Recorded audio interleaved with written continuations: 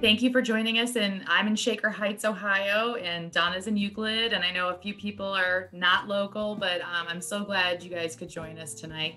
I am going to talk a little bit about my work, my books, and projects I'm working on right now, and specifically about my latest thriller, No One's Home.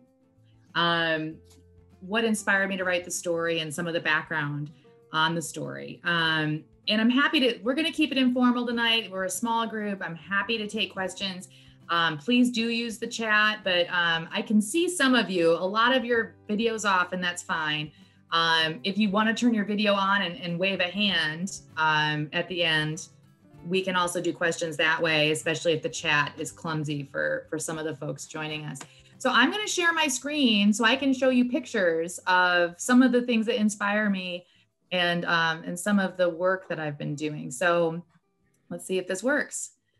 So this is, if you were at a library with me right now, I would have a projector up and a big screen, and this would be the picture that greets you when you walk into the meeting room. Remember those days? Like I think it's gonna happen again this fall.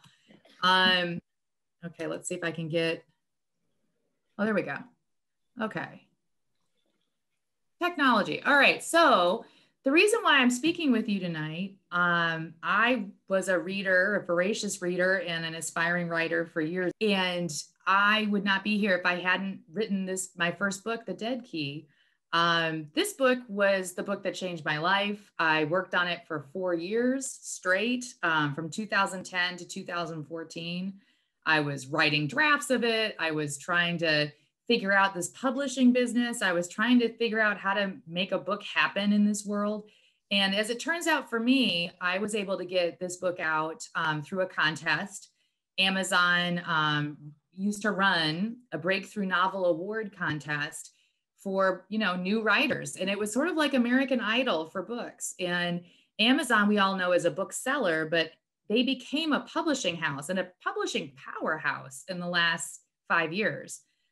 They are now publishing directly Dean Koontz and Patricia Cornwell and some really big names.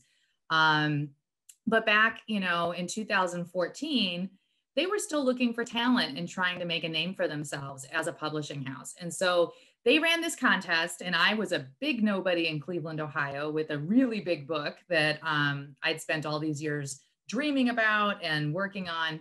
And out of 10,000 entries, The Dead Key was selected as a grand prize winner and was published. And it was amazing. I quit working as an engineer for hire for a period of time. My background is I'm an engineer by training, not a writer.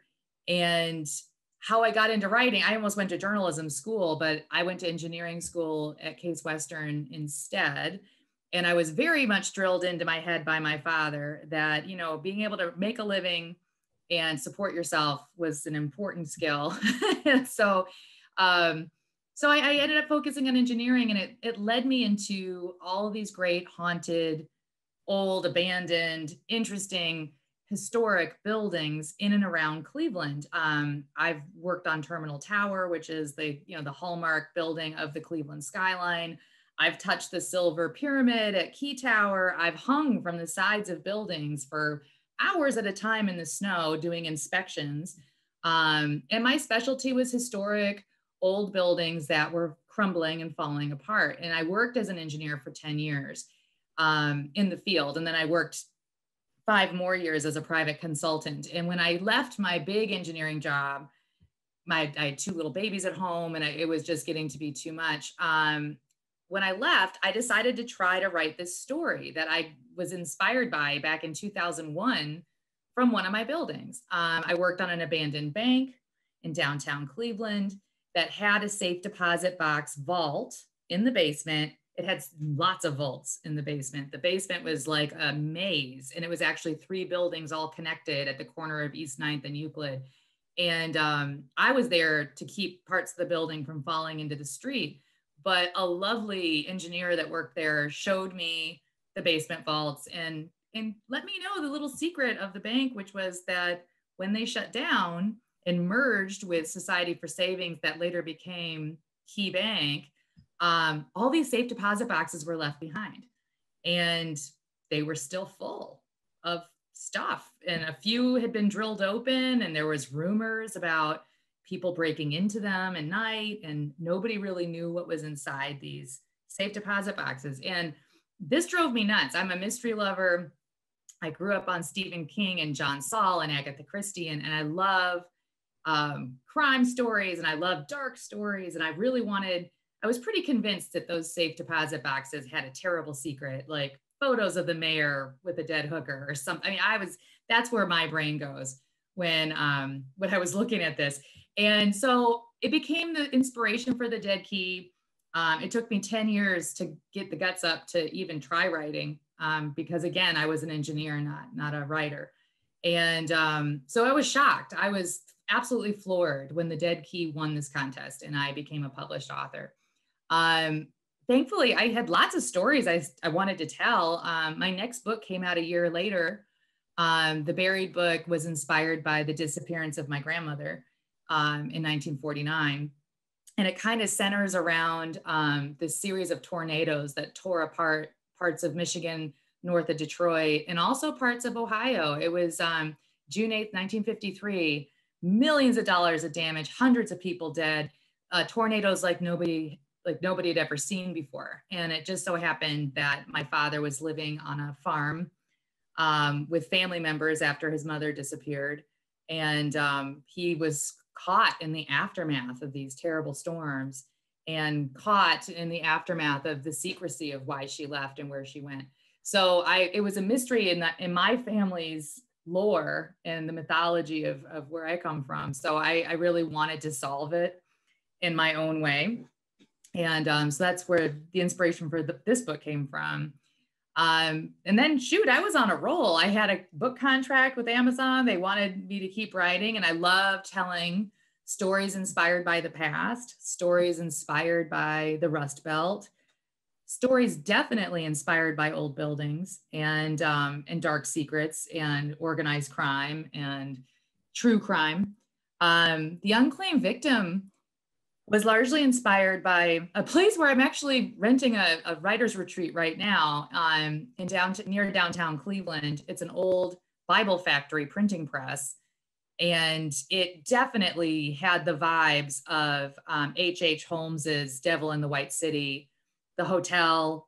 This is one of America's very first serial killers in Chicago during the World's Fair, turn of the century. He built a hotel as a death trap maze with secret passageways and doors. Eric Larson's book, Devil in the White City, is a fantastic, for anyone that's a fan of my work, I absolutely recommend reading Eric Larson. That book in particular marries architecture and history and murder in a way that I can't resist, and really inspired me to look deeper into this factory and this group of missionary women that were cloistered there at one point in time. Over 200 women were living in isolation in this factory, acting as missionaries. They would sing to the neighborhood from their balconies. They say that you can still hear them singing at night. The building is rumored to be very haunted. And it's also a crazy mashed up. It's 15 buildings all smashed together that were built at different times. And I do a fun presentation on this book where I show pictures of the way this building's put together. There are doorways that open into death drops. There are doors sunken in concrete where two buildings meet up. You walk down a hallway and there's all these windows because that used to be an outside wall, but they just built next to it. It's a real maze. They have over 20 staircases in this maze of a building. And I was inspired by the architecture, of course, but I was also intrigued by the history in the 1920s and 30s when these women were living there. Was around the time the Torso Killer was terrorizing Cleveland. And that murders, those 13 murders attributed to the Torso Killer were never solved. They never found out who the killer was. And I ended up getting sucked in. It was like one of those, it's true crime serial killer situations where like I had pictures up on my walls and I was trying to solve the crime. I loved I'll Be Gone in the Dark by Michelle McNamara. If you have heard of it or read it, they did a documentary on HBO about her and the Golden State Killer and her obsession with solving the crime. And her book's a bestseller. It was really well done. Nonfiction. It was very similar for me. I was kind of tracking all the victims. I read like 10 different books on the killer. And I came up with a little theory about how this very interesting building and this killer might have collided. And it was a real fun project. I got sucked in for 8 months doing research. I really got down the rabbit hole on that one. And my latest, No One's Home, was very much inspired, again, by my work as an engineer, but this time my work on homes. When I left my corporate job as a commercial engineer working on big high rises, I started my own little business helping people with remodeling jobs and dealing with water in their basement like I've got right now, or why aren't their gutters draining, or why is this part of the house leaking, how they should spend their money to maintain their old home, how they should spend their money to update it, what repairs are worth doing and which ones aren't. Like I did a lot of that type of consulting for homeowners, specifically owners of old homes. And so I spent about 5 years getting to get to know and renovate several old houses in and around Cleveland. Every time I walk into a house, I feel like it has 100 stories it wants to tell me. There are so many interesting traces of the past inside these old homes, from the layers of paint to the holes in the walls to smoke damage to new doorways that were cut in and old doorways that were sealed off. It's just, for me, I could spend my life just wandering through one old house after another. Here's some photographs of a large house I worked on in Cleveland Heights, the attic spaces of this house, where I was analyzing the structure and trying to help them with a renovation. It just reminded me of the vampire Lestat, or like some ghoul must be living up there in these attic spaces. It was fascinating. This is from the outside, the back of the house.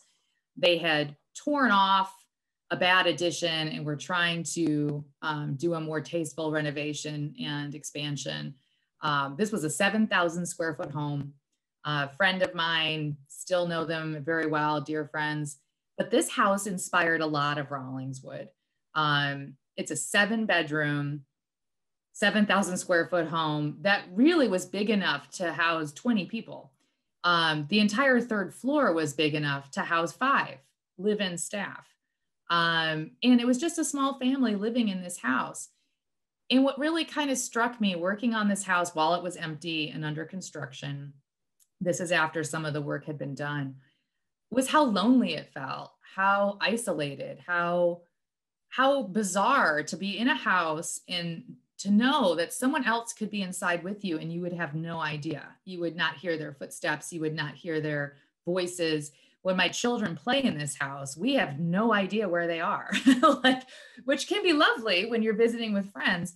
But to me, it was very eerie to be in a space this big. This house was designed for a family of 8 children, not the smaller families of today. And I live in Shaker Heights, where there are a lot of these larger homes that have smaller families living inside. And I became kind of obsessed with these houses and the stories inside them. My renovation business, was doing historically tasteful renovations, bathrooms, kitchens. This is a house I worked on in Lakewood, where when you went up the attic steps, you would bang your head on the roof. And so we cut a hole to make a dormer. And that was something I designed. This was for another friend of mine. My goodness, you do not know stress until you cut a 20-foot by 20-foot hole in your friend's roof. I will tell you that. That was an interesting project. But this is from the inside, framing out and cutting that hole so that they would have a better stairwell. And this became a source of inspiration for my stories, because inside the eaves of this house, we found a little boy's shoe, we found a wooden ball, we found a hat, they were just kind of buried in the insulation. And it really struck me Well, clearly, in the way my brain works, is that boy was murdered because we never found the other shoe. And there was some spooky story associated. And I could hear that wooden ball rolling across the attic floor when I would be in there by myself, had that kind of feeling of someone just over my shoulder while I was doing my job. Now, we could have some of the discussions I've had about this book is whether or not I actually believe in ghosts or um, I think one of the points of writing No One's Home was to consider and really think about what haunting is like and in what ways are we haunted by our mistakes, by the ones we've lost, by ourselves, by our own demons. Like I think that haunting is really kind of more metaphorical for me. But I also think we're all a little superstitious in our own way. I love the idea of there being this little boy sort of lurking in the attic still of my friend's house. I think it adds a sense of, I don't know, mystery and magic to being up there, and I can't help but feel like I'm hearing things.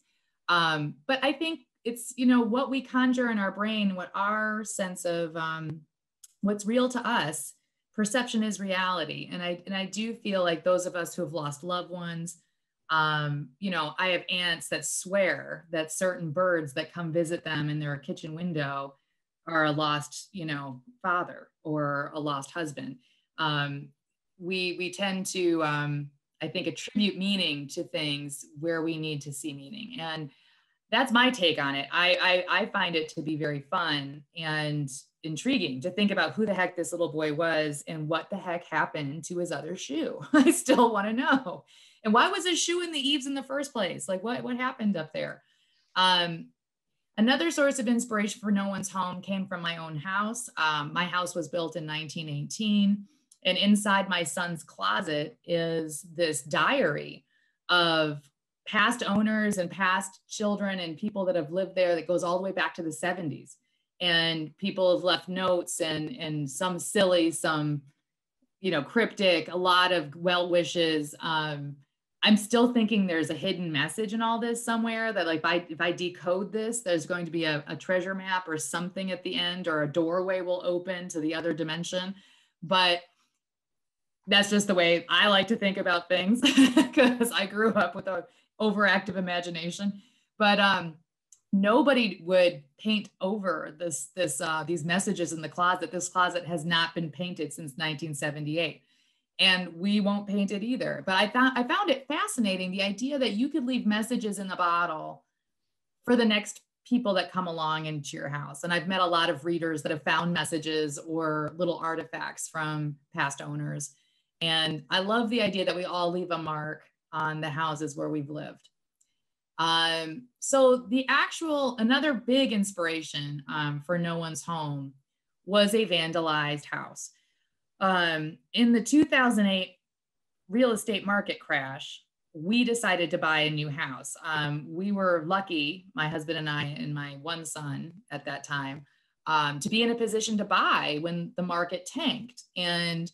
But holy moly, was there a lot of interesting things on the market in 2008. We must have toured 60 houses in Shaker Heights, Cleveland Heights, and Lakewood, but mostly Shaker Heights where we wanted to live.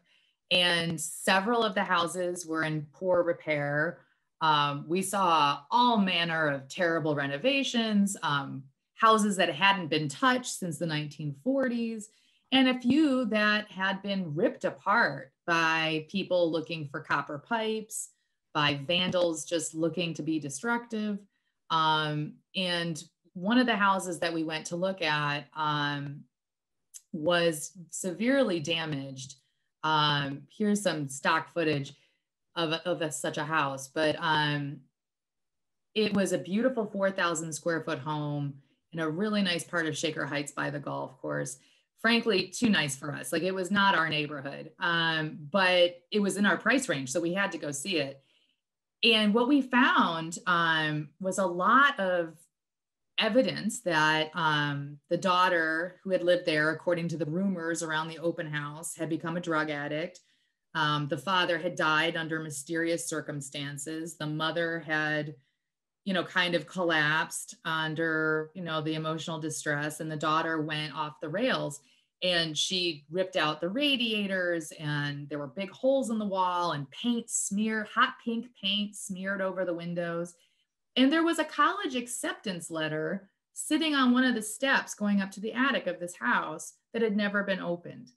And this girl, this troubled girl that, went downhill so drastically, like from a private school kind of neighborhood, came from a wealthy family, and just, spiraled down to rock bottom like that, and destroyed the parts of the house in the process. That really struck me. And I wanted to know that girl. I wanted to think about what happened to her, and what would lead a family down that path. So all of these things were cooking in my brain when I began thinking about writing No One's Home. All these old houses I'd worked on, all of the houses I'd toured, some of the damage I saw, this troubled girl that we came across, and saw some of the things that she did to the walls and wrote. That mixed together with history. I'd like to do my historical research, because I always find that history is stranger than fiction, and usually more intriguing. And it's usually a great springboard. Like if I'm going to write about a real place, which is what I like to do, I like to set my stories in real places. I want to know about the history and what happened there. So I was doing some research into Shaker Heights, Ohio, where I live. Just what was there on the land before the houses sprung up, how they were built, what the philosophy of Shaker was. Shaker is a kind of interesting community for those who are not familiar. It's considered one of the wealthiest communities per capita in the country, but it's also one of the most diverse. It's got some of the oldest housing stock in the Midwest. And it's also been very controversial. Shaker Heights was known as a pretty exclusive gated sort of community for a long time, where they had covenants where you could not sell to certain people, which that changed drastically in the 60s and 70s. And it's now become a very progressive and integrated place, which is why I love it.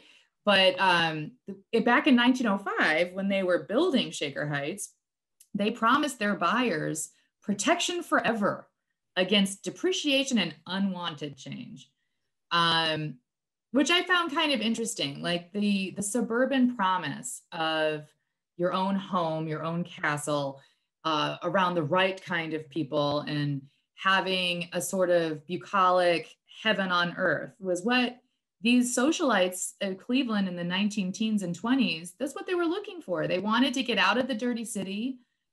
Cleveland was a big manufacturing center. It was loud, it was messy, it was noisy. They wanted big yards. They wanted their own little slice of heaven. And what was fascinating to me is that, the Shakers, the original owners of the land, this religious commune, also thought it was heaven. Here's an image of that house. This is one very similar to the one we toured. I think those two slides got mixed up. But you can see Shaker Heights homes are stately. When they were building Shaker Heights, according to these covenants, you had to hire an architect. You could not build from a catalog. You had to build in one of 5 architectural styles. English styling was preferred. French Revival was okay. This is a street near where I live where you can get a sense of the scale and design of these homes. Big slate roofs, all of them had 3rd floors, all of them had servants' quarters, including my house. My house is not a huge house. We have a very small, like 3rd floor with a single room and a bathroom where a live-in nanny or cook would have lived. Of course, we don't live like that anymore. Neither do my neighbors. The people in these homes don't have live-in help. By and large, these attics have been turned into rec rooms. They've been turned into storage. They've been turned into HVAC, machinery. But a lot of the houses where around Shaker Heights, where I was writing about, have back staircases, have separate entrances to the kitchen, there's a sort of above the stairs, below the stairs, Gosford Park element to the way these houses were built before the Great Depression. And every house in Shaker is unique from that era. And you can see they're quite sprawling. Imagine living in a house this size with like one child, which is what some people do. And the echoes of the hallway and the sense of isolation, to me, is an interesting metaphor for how suburbia can also be isolating. That you might not know your neighbors, that you might feel like a little island unto yourself, the way a child might feel like an island in a bedroom in this house. I found that very inspiring and interesting. For me, it created quite a mood and atmosphere to what I was trying to do in No One's Home. I borrowed parts and pieces of houses. It was really fun to draw blueprints for Rawlingswood in No One's Home to give the reader a sense of what the house looked like. This big leaded glass window on this house, I imagined being above the front door there. This is another example of the Tudor revival. And, a lot of these houses have kind of a vibe to them. Like this feels like an Undertaker's house where he's got something terrible happening in the basement. I'm sure it's a lovely family, but I like to lurk behind trees and like look at these houses. And think about what might be going on behind closed doors. I think we're all a little voyeuristic like that. We're all curious what goes on in other families and what's happening in these grand houses. Are they happy? Is there a woman slowly dying inside? Is there someone slowly going crazy? Is there a child that is looking to escape? Is there someone there that no one knows is there? That kind of question really drove a lot of the writing in No One's Home. And these houses are also great for mysteries and ghost stories because look at all the nooks and crannies. Look at all the little places to hide. By the way, the upkeep on this house must be astronomical. I was just looking at all that trim. But one of the things these great Shaker houses have that I love in my writing is they have outdoor staircases, like dungeon stairs going down to the old coal closet entrance of the basement. Also a great place for children to fall in the backyard. Shaker Heights homes have these great big window wells that sometimes would be covered with bars and sometimes not, where the basement is sort of subterranean, but built into the grounds. And there are several entrances into the house, again, where you might not know if someone's coming or going. You certainly would not hear this door open from the other wing of the house. So this whole basement staircase door makes an appearance in No One's Home.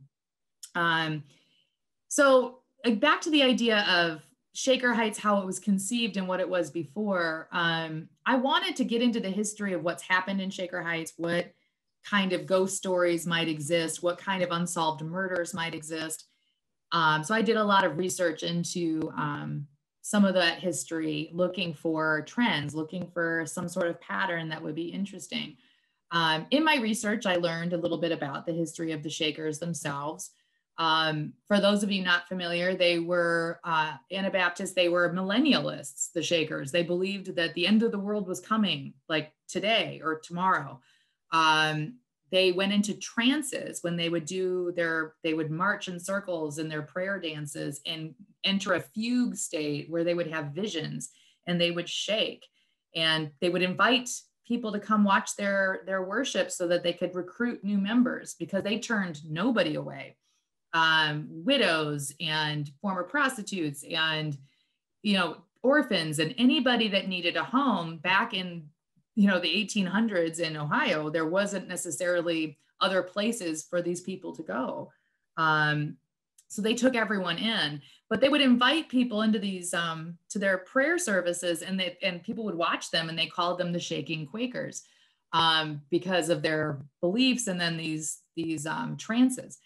And, in modern times, we look back on the Shakers as kind of quaint craftsmen that, worked with their hands. They had a good work ethic. They are known as, their motto was hands to work and hearts to God. And they would make everything by hand, rocking chairs, Shaker cabinets, handmade dolls. This is some old Shaker furniture in the Shaker Museum that you can look at.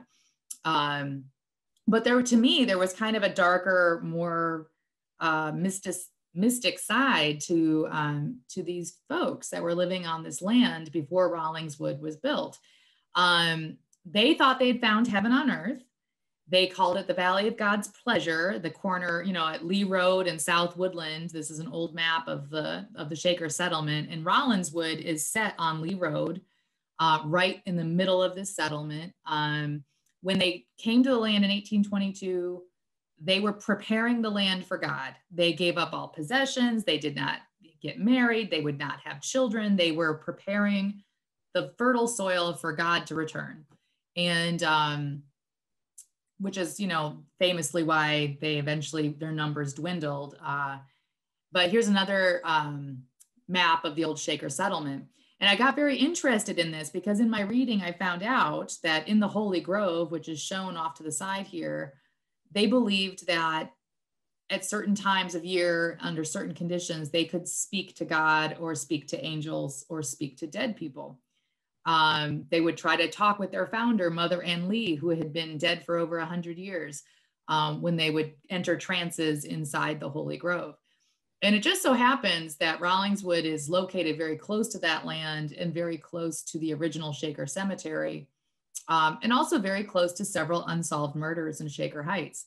In all my research, it just kept pointing me to this part of Lee Road as being a real hotbed of interest for what I was looking for. So walking around Shaker, you can still see the old sites of some of the settlements of the original Shakers. This is a gate post. The Shaker Historical Society has done a great job putting up landmarks to show us where some of the original meeting houses and things were for the Shaking Quakers.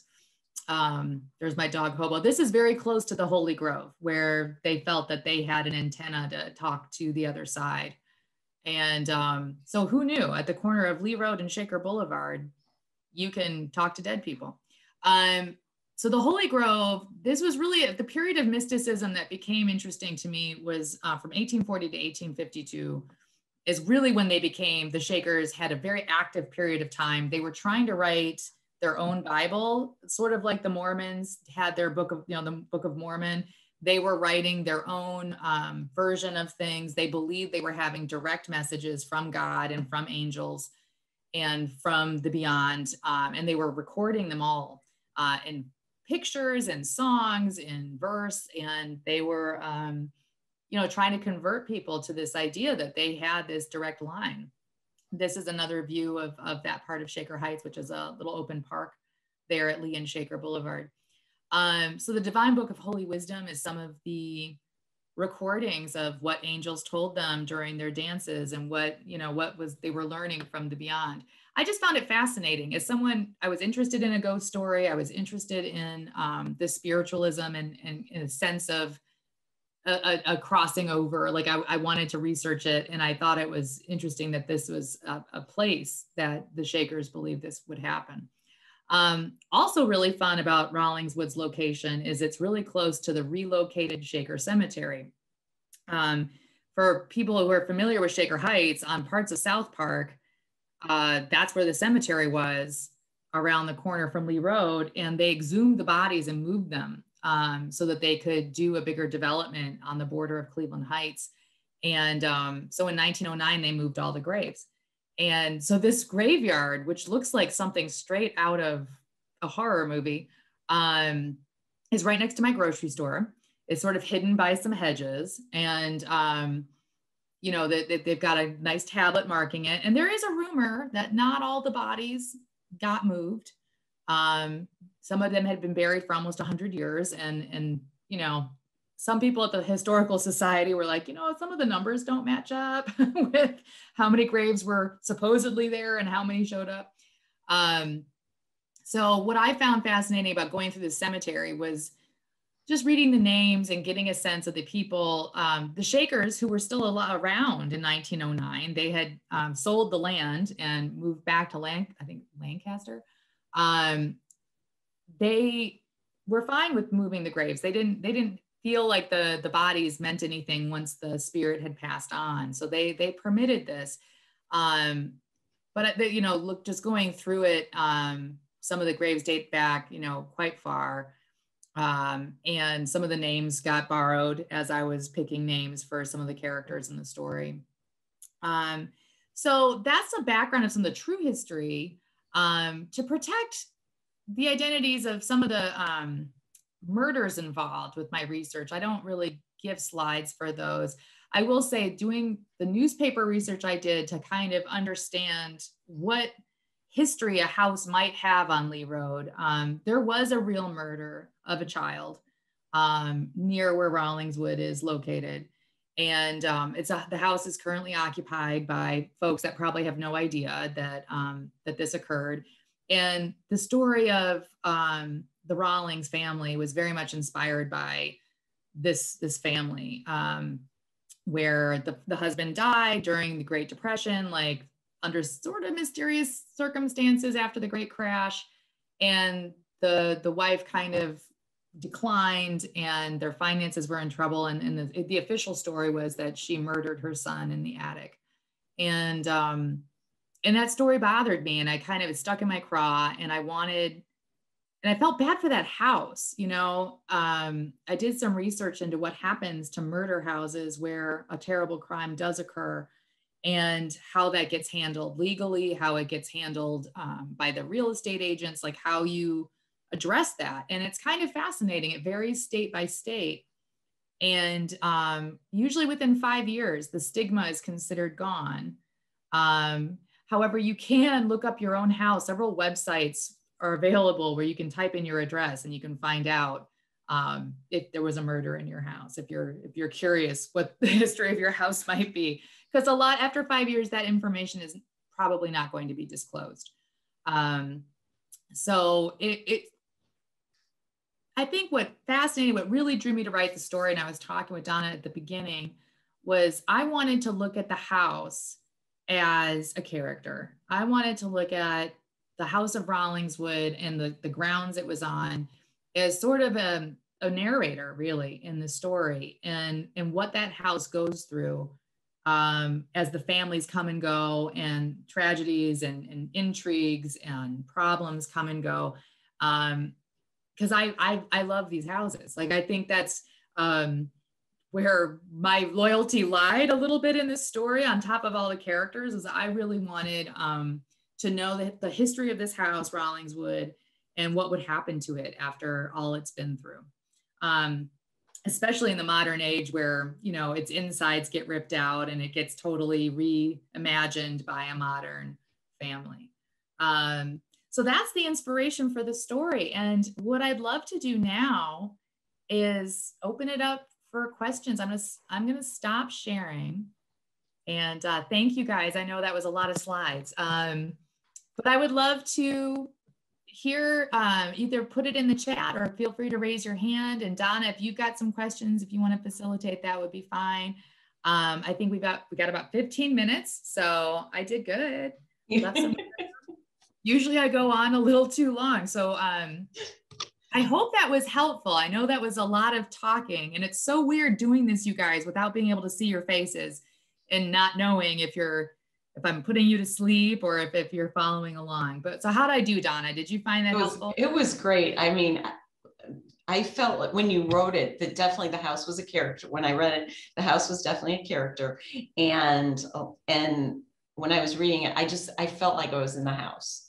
I really did. It was how you described it. And then, I mean, everything was descriptive in the novel, all the characters, but the house, I really did feel like I was in the house, and I could see all the rooms and the blood on the floor and the ghosts and everything. It was, that was true. That house that I toured that had been vandalized.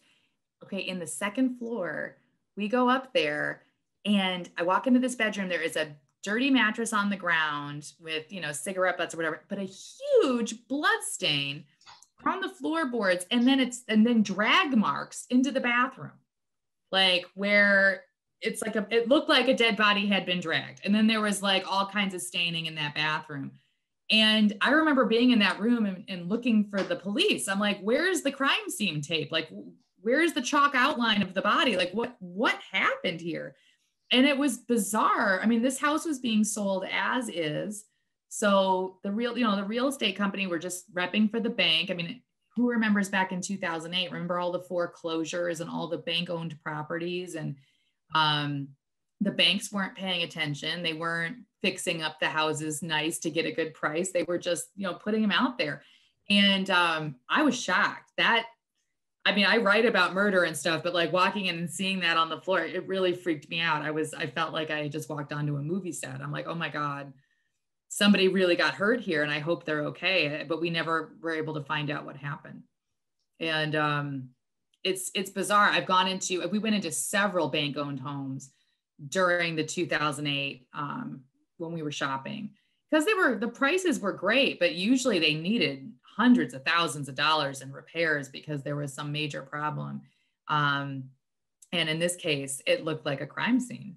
And yeah, that was a big Dave Rice. Sounds kind of exciting. Yeah, I mean, again, I wrote an essay about touring that home, that when I have a little more time with readers, they'll sometimes read during these talks.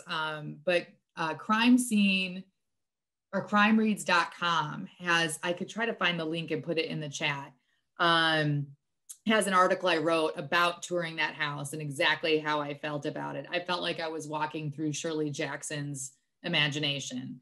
Haunting of Hill House was a huge inspiration in this book.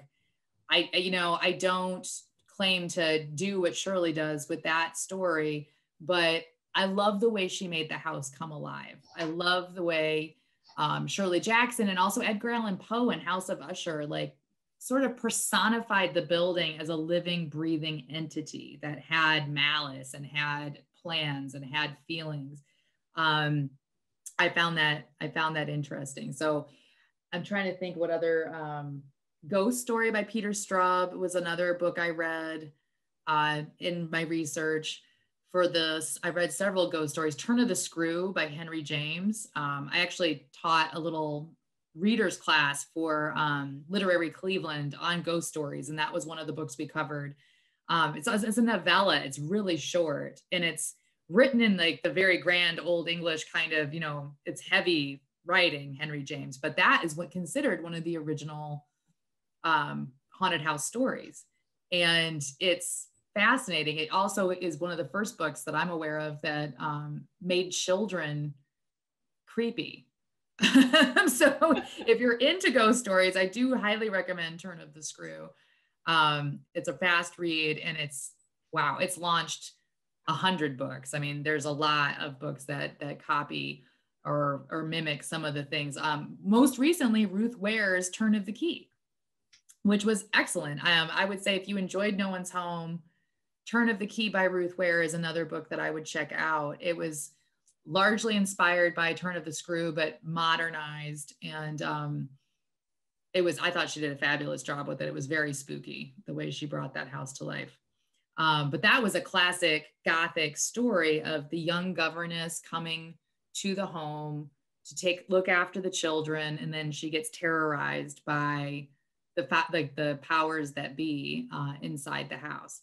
I'd say that most of my stories have that element to it, that element of a Gothic. I would say even the Dead Key, which was a bank building, was loosely, if you look at it, kind of a haunted house story. It was a large foreboding structure with secret passages and secrets and dark deeds and powerful men. Usually a Gothic ghost story will have a powerful rich man who's dark and nefarious and tormenting your young, innocent protagonist.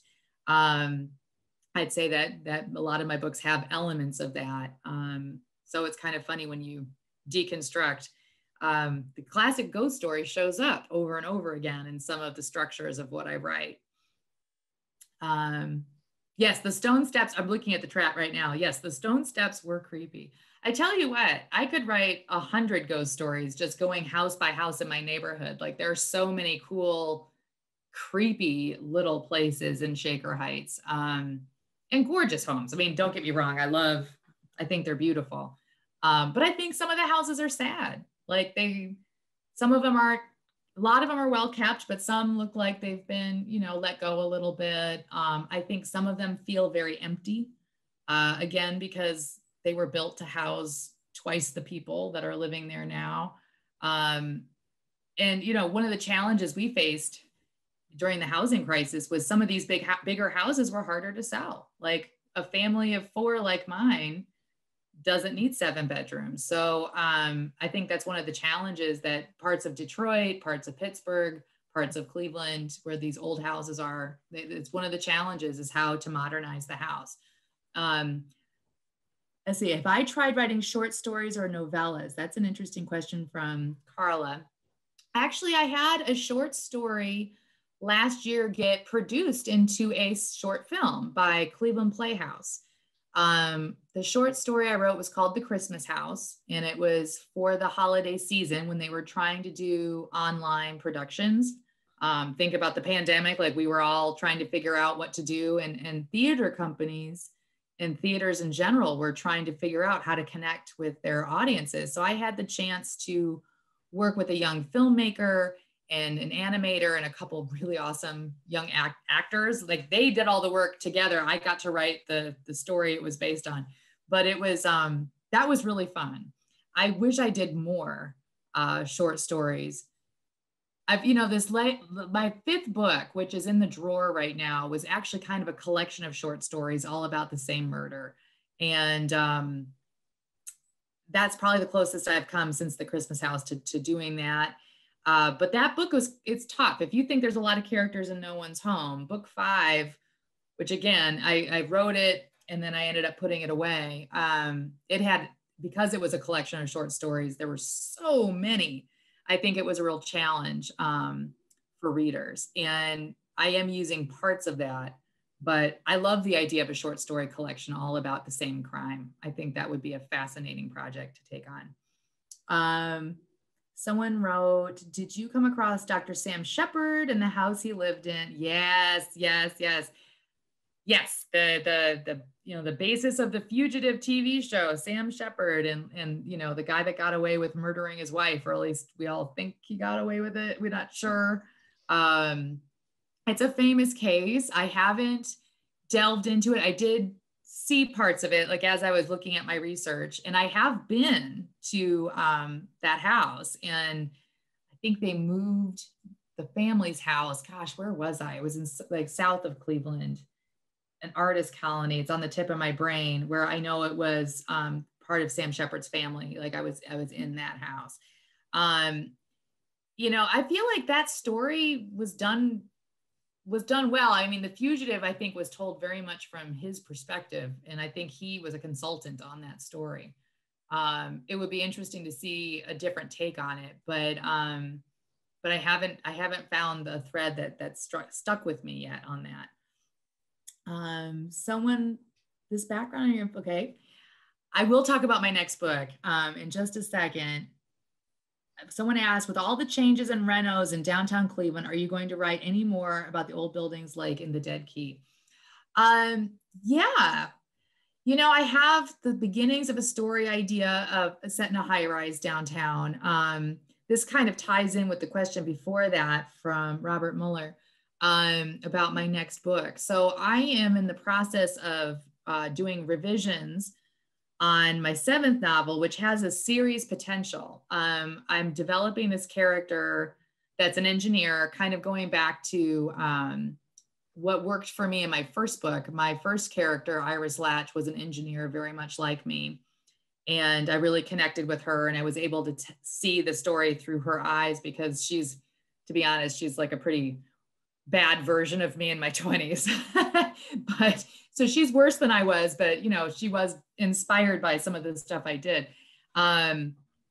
So this story that I'm working on right now it's an engineer that does home inspections, and she stumbles into a house that's been terribly vandalized and big holes cut in the floors and walls as if someone's looking for something. And it turns out the house is where someone was murdered back in the 1960s, and with a mob connection. And it's been fun trying to tell the story through this inspector's eyes, because I worked as an insurance inspector for a period of time when I was running my own business. I did adjusting. Well, I was a consultant to the adjusters. So if a house was damaged bad enough or a building was damaged bad enough for an engineer to be called in, I would go and take a look. And it was an interesting way to see arsons, to see self-sabotage, like people that drove equipment into their own houses on purpose, people that, you know, banged up their roof with a hammer trying to get a new roof out of the insurance company. A lot of interesting, bizarre cases, and also tragic cases where families, you know, got mold all over their house because of a bad contractor. So I'm fascinated by this idea. I'm working on it. And if I do manage to turn it into some sort of series, I would love to take this character into downtown Cleveland, into a larger building. Because I have a lot of stories I would love to tell about some of those buildings. so we'll see. Right now, I've written 3 books in the last 2 years. The 5th book was an experiment, and it's sort of stewing. I took parts of it in this new book I'm working on. And the 6th book in between those is being shopped right now. But the market's funny. Like, it's been, the pandemic has sort of thrown the entertainment industry a loop. There's been a big backlog of books that like didn't get released last year because all the bookstores were closed. There's been some contraction in the publishing industry. It's a tough market right now. So what I'm doing is, and working with my agent, I'm just going to keep writing and keep working on these stories. I am excited about what's different about the new book I'm working on right now. The working title is The Riddle House. It has a very strong central character, and it doesn't go jumping around quite as much as a book like No One's Home does, which was super fun. I loved going and getting to know all those different families. I loved Benny so much. She was probably my favorite character. Of course, I loved Ava as well. I loved the idea of a girl surviving the way she did. But it'll be interesting to see with the way readers are and what people are looking for after the pandemic. You know, some of us are looking for lighter stories. Some of us are looking for ways to escape. Horror books did great. I mean, apparently in certain sectors, like, I don't know what the market's going to do, but it's been fun getting to know one character really, really well. And we'll see if that's going to be the thing that catches next. But for me, so right now I'm just writing away and letting my agent fret about what the market's doing, and we'll see if we can connect. So yeah, no, and there's a lot of great books coming out, by the way. Today was a big day. People ask me who my favorite authors are and what I like to read. I'm very excited about Laura Lippman's new book, Dream Girl, coming out today. That looks amazing. There's been a couple others. Megan Abbott, her new book, The Turnout, is something I'm really looking forward to.